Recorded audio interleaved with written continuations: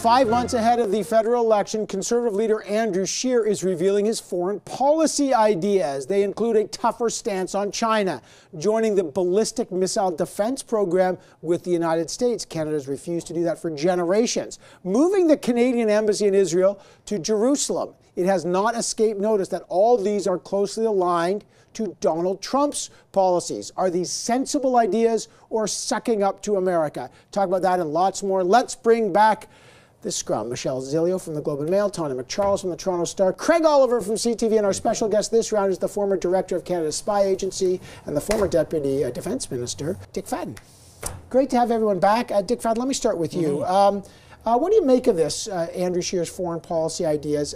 And I'll start with ballistic missile defense. A lot of people don't appreciate what that would actually mean. Is that an expensive, complicated thing to join? A full ballistic missile defense system for the Americans would be in the billions. They would expect us to spend hundreds of millions.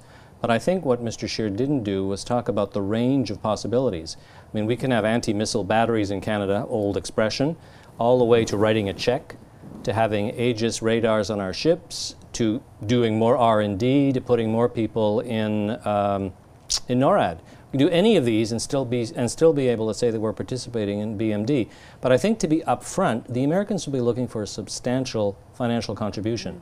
And this is not, $10 million. This is in the hundreds of millions of dollars. And related to this, that I don't think Mr. Scheer talked about, was the need to refurbish, recreate, put in a new Northern Warning System directed totally against Russia.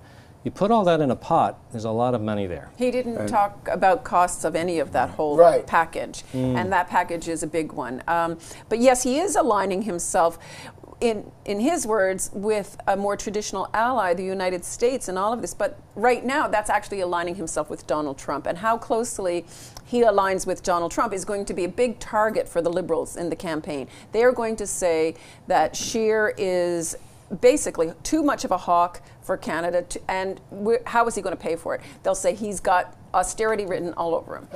In terms of conservative foreign policy, I think the speech last week was pretty predictable. It was very pro-Israel, pro-military, but we did see, some new ideas on the China front. We're seeing him suggest, taking money away from the Asian Infrastructure Investment Bank, but he has to think about all these policies and what it's going to actually mean for Canadian farmers and businesses. So I don't know how groundbreaking this is, but comparing it to how Mr. Trudeau has handled the foreign policy file, especially in recent months, this looked a lot more structured than some of the criticisms the Liberal government has received. Well, he didn't have to cost it. He didn't cost it.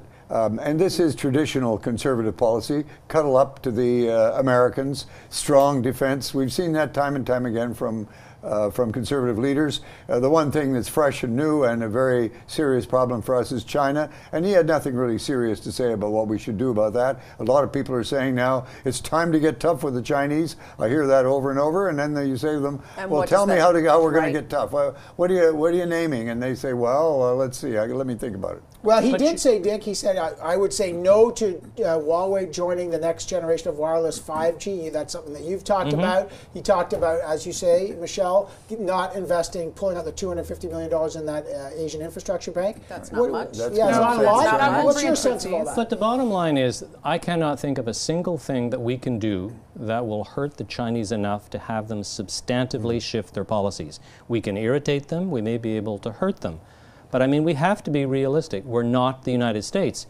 And look at the United States, even abstracting Trump for a while, they're having their own problems. Yeah. China is a major power right now, and we're going to have to learn how to live with them. I don't talk about by-elections a lot. We're always wary about reading too much in, but the Green Party doubled the size of their caucus when they won the by-election in Nanaimo, Ladysmith in British Columbia. It was a seat formerly held by an NDP MP, Sheila Malcolmson. She ended up going provincially now. Welcome Paul Manley to the House of Commons, just a couple of weeks of work for him. Michelle, let me start with you.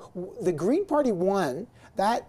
For what does it mean for Jagmeet Singh? What does it mean for the Liberals? What does it mean for that progressive coalition where these votes are getting parked?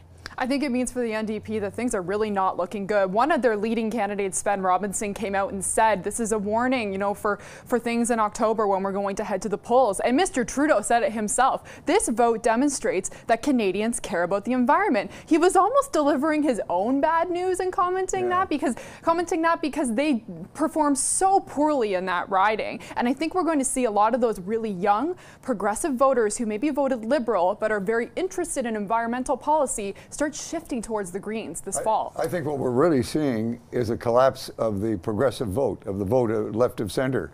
Increasingly and everywhere we're seeing the Liberals run badly or run last, and we're watching Green votes increase.